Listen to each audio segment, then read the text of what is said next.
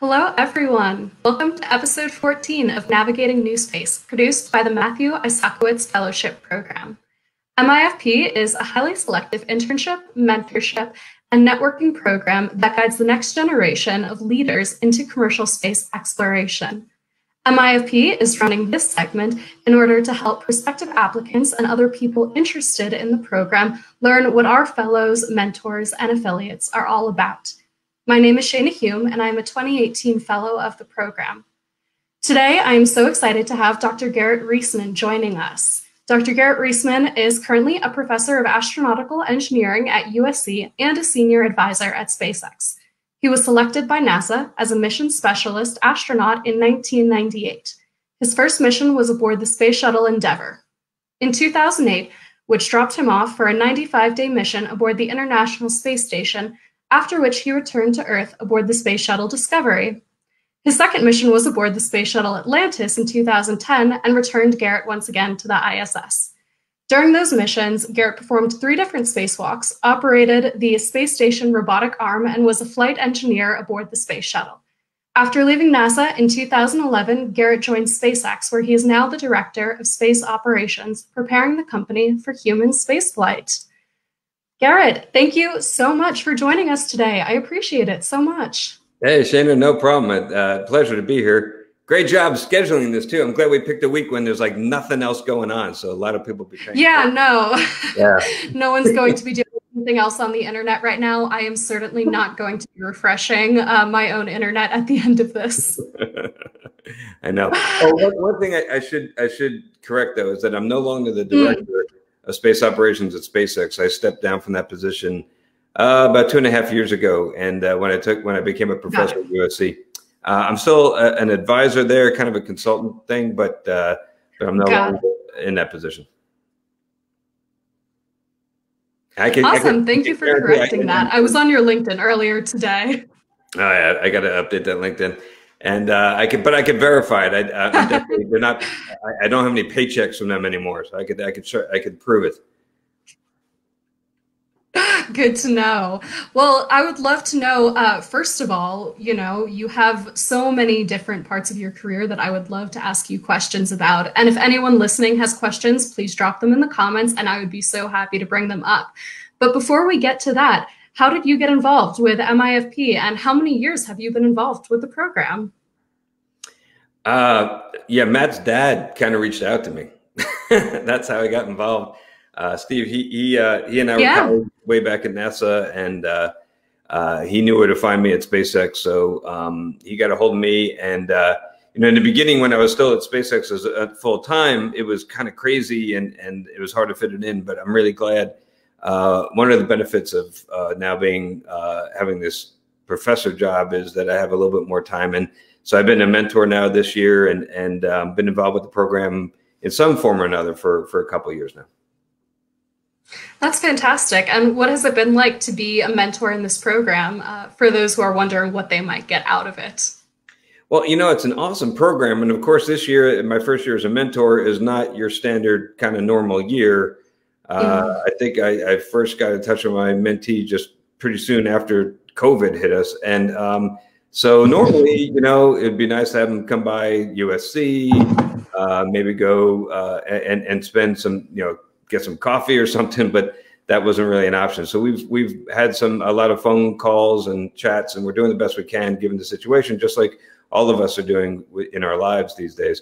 But the program is outstanding, and for anybody who's lucky enough to get selected, it's such a great opportunity. I know you can speak to it from your personal experience, Shayna, but I just from the outside looking in as a mentor, I could see like, wow, it would have been awesome if I had the opportunity to do this when I was a graduate student. It would have been really cool, but it wasn't around. These kinds of things didn't exist back then. Yeah, for sure. What kind of mentorship did you find early in your career that particularly helped you? Well, that's an interesting question. So, when I was an undergraduate, I had a couple professors, or even first of all, going way back, my father was a mechanical engineer, and he never pushed me to like follow in his footsteps. But I just kind of subconsciously wanted to be like my dad, And so early on, that was my role model for sure. My whole life, it was my role model. And but then, you know, I had teachers along the way and professors as an undergraduate. And then my PhD advisor at Caltech was a huge influence on me too, Chris Brennan. And so there are a lot of people all along my career that really helped me out, and without their advice and guidance and recommendations, I never would have done all the things that I did. So yeah, mentorship is really important. And I was lucky enough for great mentors to just come across my path and were kind enough to spend time with me. And I try to give back now whenever I can. Because that is such an important thing for a young person trying to make their way. Yeah, I completely agree. Obviously, the people who have already acted as mentors to me have meant the world to me. For those getting started, this is a question I remember I asked a few interviews ago when we had another mentor on. It can seem very intimidating to form some kind of mentorship relation when you don't feel like you have much to offer and it feels like you're just asking for help getting started in your career. What do you think are some good ways that people can approach that? Well, you know, I think with me, it makes it a little bit easier. I'm only about 5.5 feet tall, so it's hard for me to be that intimidating, you know. But I've been there, and I remember, oh man, I remember like meeting General Tom Stafford when I was a graduate student to try to get some advice from him about becoming an astronaut. And I remember being completely intimidated. I think the main thing is to realize. I remember I went up to another astronaut I talked to try to get advice was George Lowe, and he. I ran into him at JPL once, and I said, "Hey, I want to get your job," and he was like, "Well, I'm not done with it yet, you know." And I'm like, "No," I said, "It's okay. I'm willing to wait. I'm only you know a first year graduate student. I got time." So I guess the main thing to realize is that they're all these people that you might be really intimidated by, or whoever you get assigned to as a mentor in the program, might seem super intimidating, but they're human beings. We all are. And at the end of the day, you know, you want to be respectful. You don't want to be arrogant. I mean, it's the same advice I would give anybody on like how to make friends is like, don't be a jerk. And as long as you do that, then don't be shy, you know, because they're just people and they have interests and they have senses of humor. Most of us, you know, so yeah, just be yourself. That's some great advice. Absolutely. One thing that I wanted to bring up, you mentioned that obviously this has been your first year mentoring and it has been very different. This might be taking it off on a tangent, but people have been making jokes about it all year. How much is quarantine like being in space? Mm-hmm. Is this preparing us all to be astronauts now? Yeah, you know, when we all went into quarantine first, I gave a bunch of seminars online where I talked about like techniques we use for coping with isolation and confinement on the space station and how we trained for that, you know, and that was a big difference was we knew it was coming. We had years to prepare. It wasn't a surprise. The difference here with COVID is that all of a sudden it was like, okay, everybody go into quarantine. There was no like warning or that this was coming. So that made it very different. But a lot of it's the same, you know, self-care, self-management is still super important. And you know, being extra sensitive with your behavior towards the other people that you're in quarantine with, and keeping busy and productive, and that contributes to your own sense of well-being. That's really important. So there are a lot of things that we train to do on the space station along those lines, and we realize that keeping crews on long duration missions happy is really important to keep them productive and busy, and not just with like trivial busy work, just, you know, for the sake of busy work, but stuff where you feel like you're making some progress or making a contribution is really important. And, you know, some of the lessons we learned from the work we do with the National Outdoor Leadership School or NOLS, we do a lot of expeditionary training with them where we learn how to, you know, things about leadership and followership, but also being a good expeditionary crew member, what we call expeditionary behavior, which includes self-management, self-care. So there are a lot of things that there's a lot of similarities, except the view's not quite so good. And sometimes we don't manage the 2 hours of working out a day that you guys did. Yeah, yeah, it's easier when somebody makes you do it. Yeah, a little bit, I imagine. Well, that's very cool to hear. Let me quickly check the comments coming in. A few people have sent things in. Hossein asked about what it was like to switch to the commercial space industry, and we got a question about USC. So why don't we wait and field those at the end, since I have questions about a little bit earlier in your career first. Okay, awesome. So you started as an astronaut in 1998 then, right? That's right. Yeah, I got selected in 98 when I was a guidance navigation control engineer working at TRW, which is now Northrop Grumman down there in Space Park, Redondo Beach.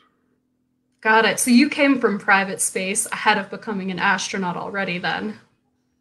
Yep. Yeah, I was working on a control system for a satellite we were building for NASA Goddard, which was a really fun job. That was cool. Yeah, I can imagine. What was it like watching NewSpace grow? Because, you know, there is a distinct difference between the new companies that are emerging and a lot of the traditional commercial space guard. You probably saw a lot of that growth between the time you first became an astronaut and your first flight. What was that progress like? Yeah, you know, I saw more of it. It really started picking up around the time of my second flight in 2010. So around that time, that's when SpaceX really started working on the Falcon 9 and really started making some good progress. And that caught my attention. In fact, it caught our whole crew's attention. So this crew here that you see and the patch over there, that was my last flight on Atlantis in 2010. And we were down there at the Cape waiting for the vehicle to roll to the pad. And I know this will come as a huge surprise, but lo and behold, it actually rained that in Florida in the afternoon in the summer. And so wow. I know that like never happens, right? So the crawler way was too soggy for the giant stack to roll out to the. So we had a day off, which is kind of very rare. We had a compressed time frame, so we were very busy. But we had this day off, and they asked us what we wanted to do. And one of the things we said was, "Hey, we heard that this company SpaceX that we've heard a bunch about. We heard they got this launch pad they're building over at Cape Canaveral Air Force Station. Can we go check that out?" So they called up and they said, "Come on over." And we did. And as a crew, we walked around that launch pad and met with some of these SpaceX engineers and technicians that were building it. And we were super impressed, all of us, with how quickly they were coming along and just the scale of the work. You know, back then, I think the popular impression out there was like SpaceX was Elon and a couple of the guys in the garage, you know, building rockets with hammers and vice grips or something. And so when we went out there and we saw like this huge launch pad that was no kidding, you know, real rocketry. And then we saw how quickly it was coming together and how smart they were being about their design and repurposing. And they were being very scrappy and innovative and how they were repurposing older materials and and equipment that was discarded basically. But they were able to refurbish and use very effectively. And we looked at all this and we were like, wow, you know, this is happening so fast and it's so impressive. And we thought, like, there's no way, given our way of doing things at NASA, that this would ever happen this quickly and this efficiently. And so I was really impressed. And then when I came back from the mission, I called up a friend of mine, Ken Bowersox, who was the VP of Safety and Mission Assurance at SpaceX at the time, and said, "Look, I saw the launch pad. I'd like to see more. Can I come visit you in California?" So he said, "Sure." And so I flew out and stopped by, and he gave me a tour of Hawthorne. And that really opened my eyes, because then I saw the real scope and the ambitions of the place and just the energy. And I got really, really excited about it. So I did something kind of hard. I gave up like the best gig in the world, which is being an astronaut, where they pay you to go to the gym and fly airplanes and stuff. I mean, it was pretty awesome. I know you're flying in space too. And I said, you know, and I met with Elon, and I had a job interview with him, and I said, you know what, I really like what you're doing here. I'm excited by it. I'd love to come work for you and help in any way I can. And he said, okay, let's do this. And that was that pretty much. That is incredibly cool. I don't even know where to begin. So many elements of that are awesome. I think a lot of the fellows and people who are would-be fellows listening to this potentially would kill to be able to go back to the early days of SpaceX and see what they were doing in Hawthorne and at Cape Kennedy. Yeah, and that wasn't even the early days. I mean, the early days was like the Quad and the trailer launching Falcon 1. Those are but even 2010, at that point we only had, I think, really established. Yeah, I mean, I think at that point we only had 2 Falcon 9 launches under our belt, so it was still really early on, and anything, you know, nobody really knew how it was all going to work out. So it was still pretty exciting.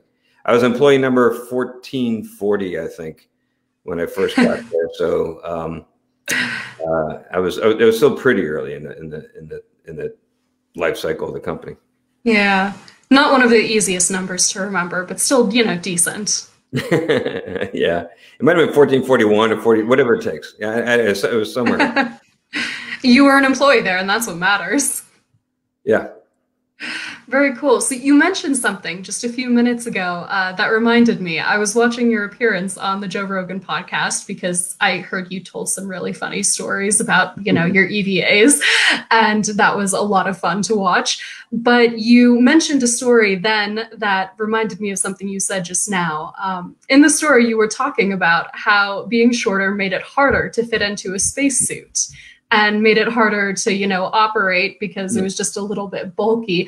And that also kind of just making all the connections reminded me of the all-female spacewalk last year and how it said in a lot of news articles that that didn't happen for a long time because they didn't have two small size spacesuits at the same time available. Well, it's complicated. Yes and no. Yeah. It's unfortunately the truth behind all that is too complicated to make a nice, concise newspaper article. So I don't think that really got out there. It is true that actually there is no small. The smallest size they make in the hard upper torso is a medium. And I got recruited to try to make it non-gender specific to be a test subject for they did develop a prototype small.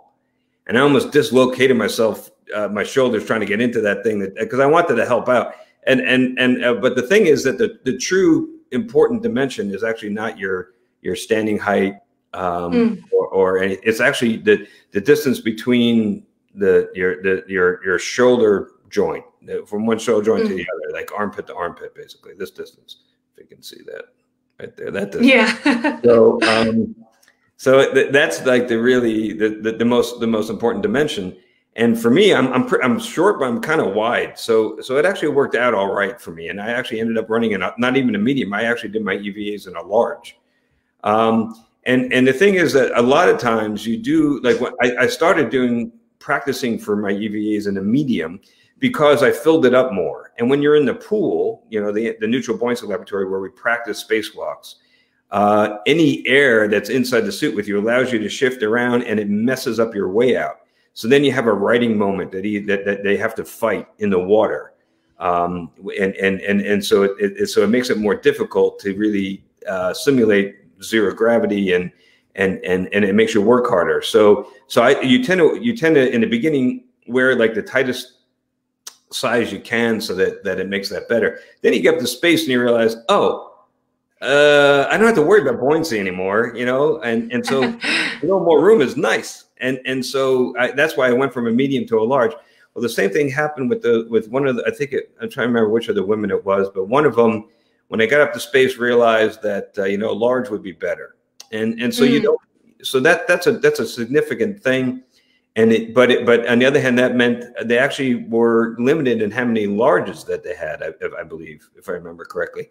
So no way. There's that change in size, which is a totally normal and it kind of unsurprising result, is what led to not having two of the correct size suits on board to do it with the two women at the time without like taking the suits apart and moving back the backpacks around and stuff. So it's complicated. So there's two truths. There's two truths to this, and one is that there was a suit mismatch that delayed the first all-female spacewalk, but it's not because they didn't have a suit that fit them. They just changed sizes and they weren't ready for that. The second thing that is true is that there is no small, and that more women would do better, and more narrow-shouldered people, non-gender specific, would do better in training if we had a small. So those are all true statements, but linking them together is not necessarily, the lack of a small is not what caused that problem on that day. Good clarification. And that's super interesting to learn the difference between what it's like at the buoyancy lab and up in space. Yeah, no, there's a lot of similarities. They do a great job. It's really great training, but it's not exactly the same, no. Awesome. So we just got another question from the audience. I'll pull this one up on screen. This is pretty relevant since, you mentioned that in your first year of grad school, you already kind of knew you wanted to be an astronaut. But originally, I think you studied at the Fisher program at UPenn doing economics and mechanical engineering. Yeah, that's true. When I came out of high school, I wasn't 100% sure what I wanted to be when I grow up. I would not at that point have said astronaut if you asked me. I definitely would not have.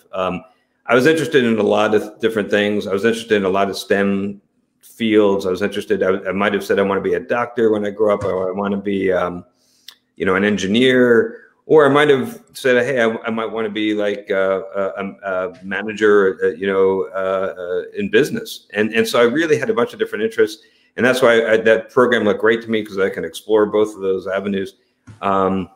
And actually that by the way, Elon Musk wasn't in exactly the same program, but he also did a Wharton and physics. I did Wharton and engineering. He did Wharton and physics, business and physics. So he did a very similar thing at Penn, and it's a great program, and it was really helpful to me. But the reason I wouldn't not have said astronaut when I was in high school is that when I was looking as a kid at like these films of like the Apollo missions and stuff and the early shuttle missions, I was seeing basically all military test pilots as astronauts. So I figured, well, you got to be a test pilot. And I had a mom that was scared of flying. And I don't mean like flying on like an X-16 or F-16 or, as a test pilot. I mean like flying on like United. Okay. She's like scared of airlines. So the thought of her letting me go off and becoming a test pilot, that was like not going to happen. So I never really thought it was within the realm of possibility. Then what happened was I was, as an undergrad, I was at Penn, I was got a hold of some of the bios of some of the astronauts that were just selected for the shuttle program back in that year.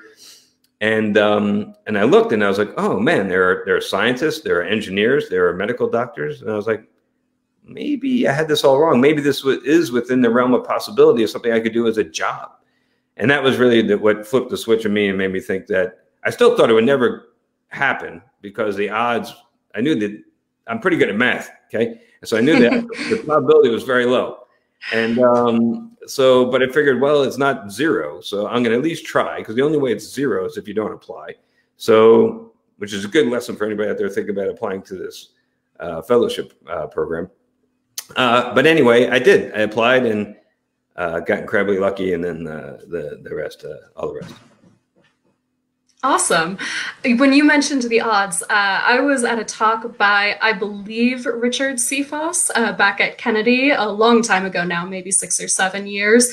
Not really sure, don't quote me on it. And I'm pretty sure he used the metaphor of a lottery. Like, you want to be involved in space exploration, but becoming an astronaut is kind of like winning the lottery. You buy tickets for it, sure, you try to get involved, but there's no guarantee. Would you agree with that? Do you think that astronaut is a valid career path that you can say you want to do for sure?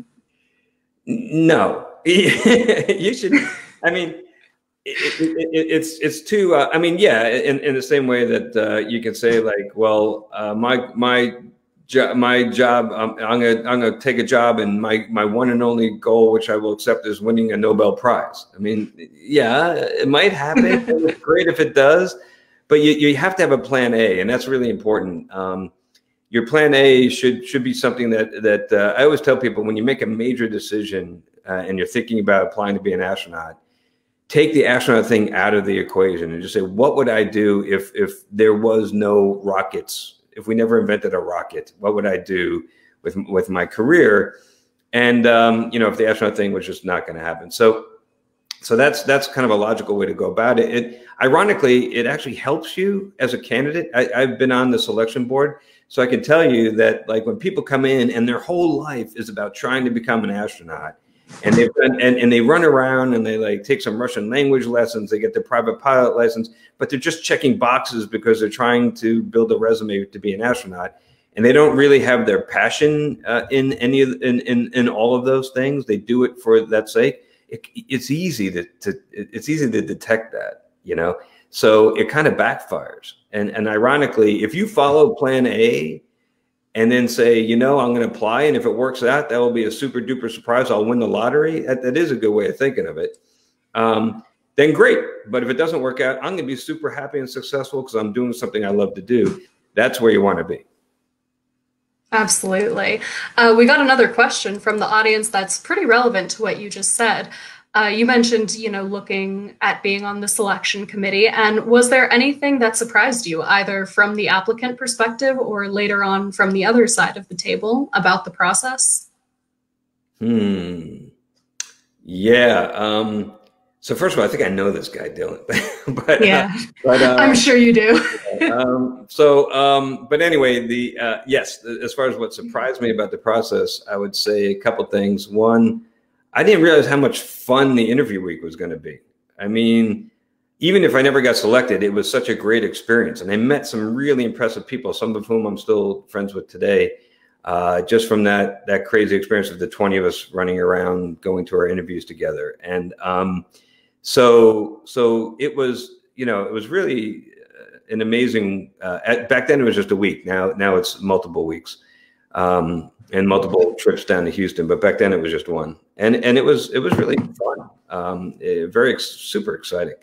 So even if you don't make it, just going down for the interview is worth it. Plus, you get like really good health care. Like you get like a little too good. That was a bit surprising too. They poked and prodded and a little more than I would have preferred. One. How much is it like, you know, the book and the movie and the new TV show, The Right Stuff? Is it that uncomfortable still? No, I mean, so I haven't seen the new TV show, but I watched the movie and I read the book, and I could tell you that some of that stuff of like holding the ping pong ball suspended like as long as you can, yeah, or spinning around in a crazy thing for G tolerance, and you know, no, we don't necessarily. So not that good healthcare.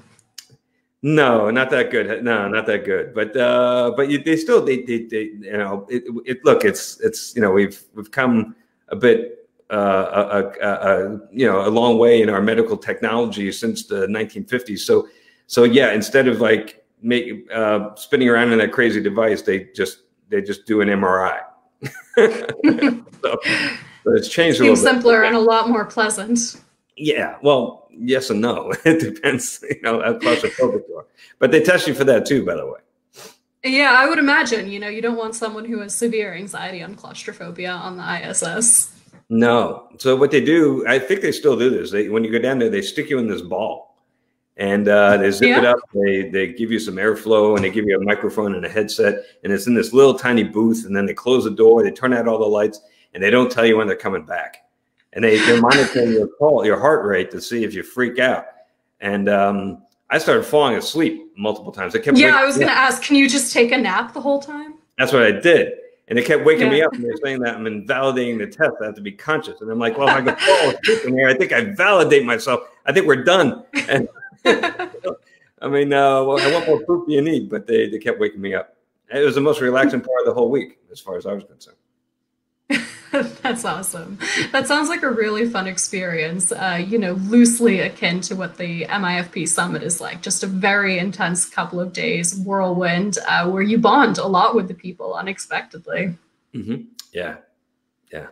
Experiences like that are great because it does forge some really close friendships and really good relationships.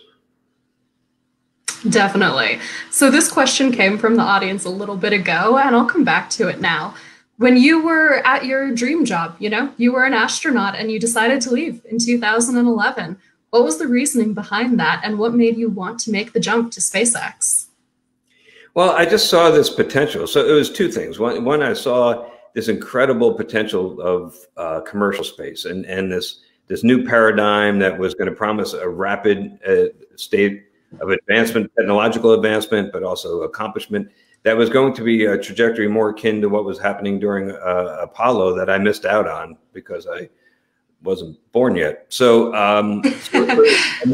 you know, I saw this happening and I just wanted to be a part of it. The other thing was, conversely, you know, this flight on Atlantis was this flight on Atlantis was the penultimate flight of Atlantis. It only flew one more time. We're STS-132. It flew again on STS-135, and that was it. So I knew that the shuttle program was coming to an end, and I could have stuck around. I had they were already slotting me in for they're already slotting me in for a commander slot, and I would have gotten to fly in the Soyuz and be a commander of the ISS, which would have been new.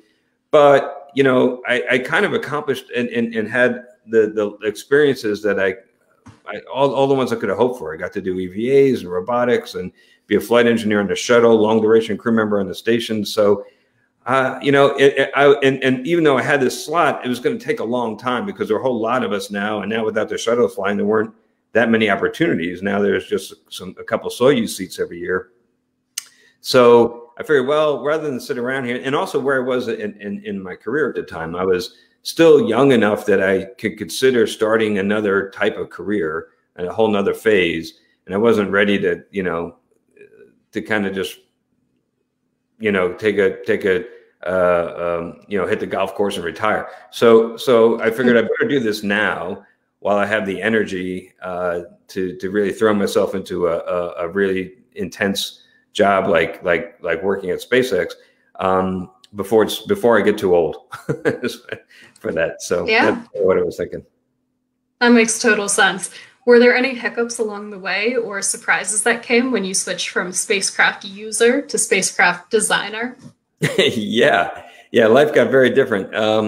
So just going from NASA to SpaceX was big. It was big enough, but going from being an operator to being kind of on the management side of things, that was a huge change. So I remember originally I was going to work for Ken Barasock, so my job title was some very nondescript kind of generic. I think I was a safety and mission assurance engineer was my job title theoretically. And then literally on my first day at SpaceX, my very first day, Elon called me into his office and said, hey, you know, we bid on this contract with NASA's commercial crew contract. If we win it, and this was the early days, this was CC Dev 2, so this is the beginning stages of the commercial crew program.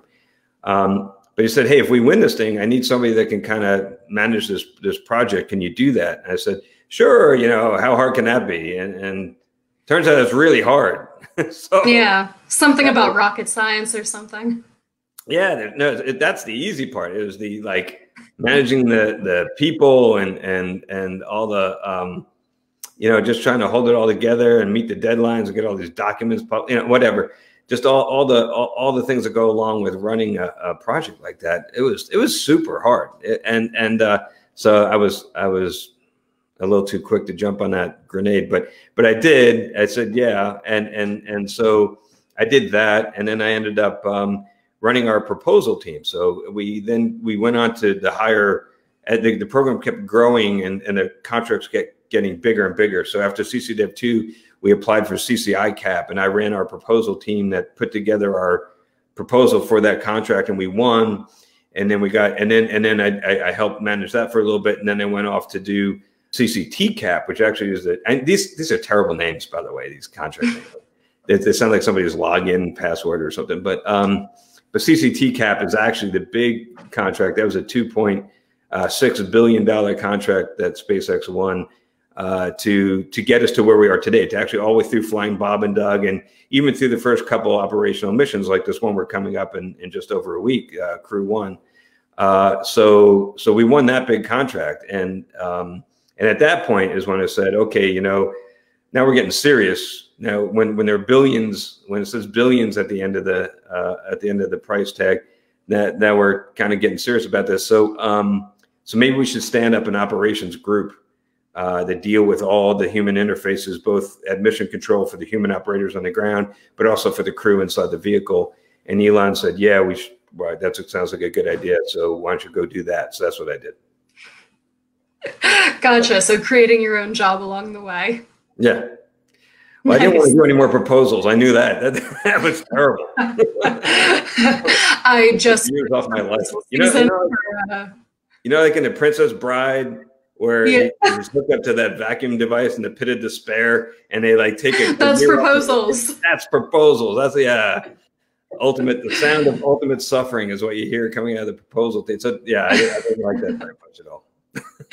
This past Monday was the end of proposal season for graduate students, so there's a lot of people who probably empathize with you right now on that. Yeah. Cool. So commercial astronauts, there are going to be a lot of people who, are going to have the same title that you did, but who are going to be coming from an entirely different experience. How do you think, the role of being an astronaut and human spaceflight is going to change with this new influx? Well, like doing it as a job is still pretty. There aren't that many opportunities. That's one misperception out there. So Axiom is a company that is working on with SpaceX to provide transportation services to ordinary citizens. I say ordinary citizens, but it's like really rich ordinary citizens. So. But anyway, and their model is to fly 3 fare-paying clients along with 1 professional astronaut, and so they're going to start doing this relatively soon. And so there is that opportunity. So you can be an Axiom astronaut, but I think there's like 3 of them right now. So there aren't like a whole lot of opportunities there. SpaceX does not have an astronaut corps. We talked about that for a while, but the thought was that our vehicles are highly autonomous, and so we don't need to have our own astronaut corps. We can, if we do private flights, we'll just train our clients to operate the vehicle. And so there's no you can't be a SpaceX astronaut. That's not a department at SpaceX right now. Virgin Galactic has a very manually intensive. It's a space plane, so it's got to land. So those are all ex-test pilots or at least 1 ex-shuttle commander. So there aren't that many of those jobs, and they're kind of all taken. So there are some opportunities. And Blue Origin's New Shepard is completely automated. So there's no Blue Origin astronaut corps either. So it isn't like there's all these opportunities to become a corporate astronaut. Now you can, if you can buy the ticket, you can go and have the experience, absolutely. But as far as like careers in the cockpit, they don't really exist, at least not yet. Yeah, that makes total sense. Checking in, wow, there have been so many comments. This is fantastic. Looking through them now. Wow, there are so many. We're not going to nearly get through all of these. Kyle had a few questions. One was specific about USC, which I'll just refer back to quickly because it's grad application season and it's nice to help people out. His first one asked, should people who are applying for a PhD at USC contact professors? I would assume that's a heavy yes, because that's what everyone told me to do when I was applying for grad school. Oh yeah, you definitely want to get in touch with professors, because you want to find you're going to need a advisor for your thesis, and you want to find somebody that's a good match, and that's really important. It's actually, I think, finding a good advisor is more important than finding the right school, just because the impact that one person has on your career as a graduate student is huge. Awesome. And the second question, do you want to go back into space? Sure, but I'm kind of in a different position now. I've got kids, and I remember I gave a talk, and I was wearing my blue flight jacket, and I came home in time to tuck my son into bed. And this was several years ago, so I think he was like 4 or 5 or something. And he said, "Daddy, were you just in space?" I said, "No, I was giving the talk." But he goes, I said, beside, I don't plan to go back, to space unless you want to go and come with me. And he thought about it and he said, "But Dad, I don't have one of those blue jackets." And I said, "Don't worry, we can get you one. We can solve that. That's no problem." Making an extra small for kids now. Oh yeah, you can get all sizes in the gift shop, no problem. True, true. I haven't been to one of those in forever. I miss it Farhazy for that reason. Okay, so one more question as we're wrapping up from the audience. Everyone has been asking so many, I swear. They could have covered this whole interview by themselves. So where was it? Hossein also asked, what was the transition like to becoming a professor at USC, and what really drove that decision for this portion of your career? Wow, yeah, that's a good question. So there's a bunch of reasons there. I was at SpaceX for 7 years, and that's a decent amount of time, and probably exceeds the average tenure there. So it's a pretty intense place. I mean, it's a place where you really are trying to change the course of humanity's future. So it's not a place where you get like a lot of time off and get to do a whole lot of other things. So after doing that for that amount of time, I figured it was time to move on and let somebody else have a chance to take the group in maybe a different direction or take it to the next level. So so it's for those reasons, and this opportunity came along at the same time at USC to join the faculty. And I always thought about going back to academia at some point and teaching, which I've been really enjoying. And the other thing is that I realized that like there were skills that people were missing when they came to work for me at SpaceX when I was the director of space operations. So if we needed somebody to do some flight software coding for us, we can just hire anybody coming out of a computer science program, and they could code in C++ or Python or whatever, and that was easy. If we need somebody that can do like aerodynamics and do some CFD for us, or do some loads analysis, do some fluid mechanics analysis of the turbo pumps, all that stuff was no problem. We can just grab anybody straight out of one of the top engineering schools, plug them in, and put them to work.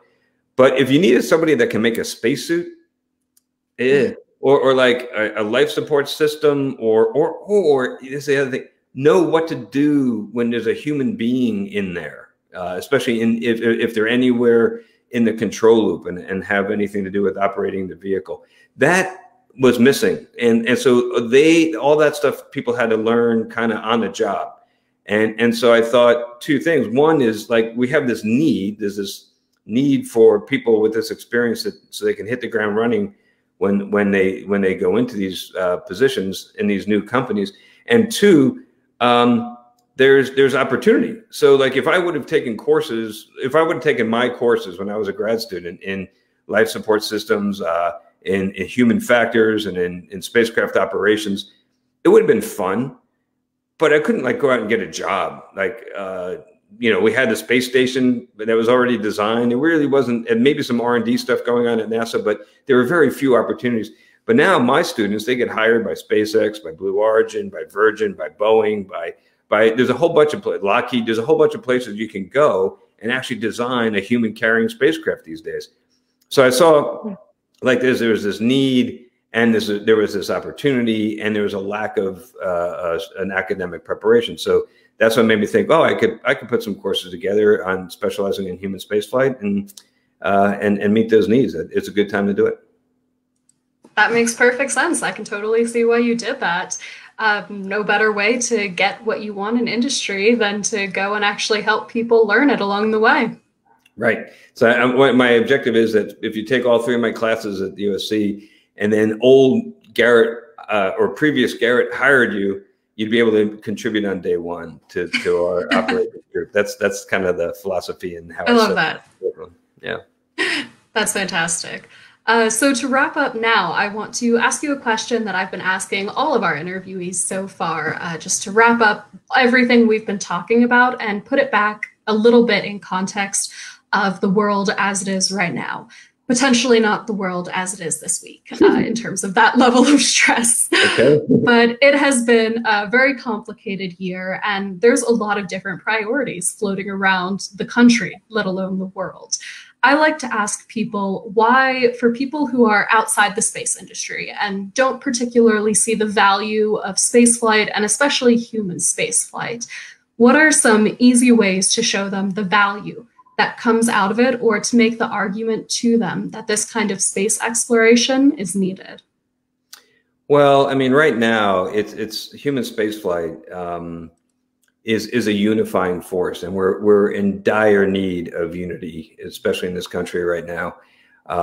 You know, we are so divided, we were so split apart, but when a rocket launches with Bob and Doug on it, at least for about 10 minutes, everybody can look up there and feel like we did something really great.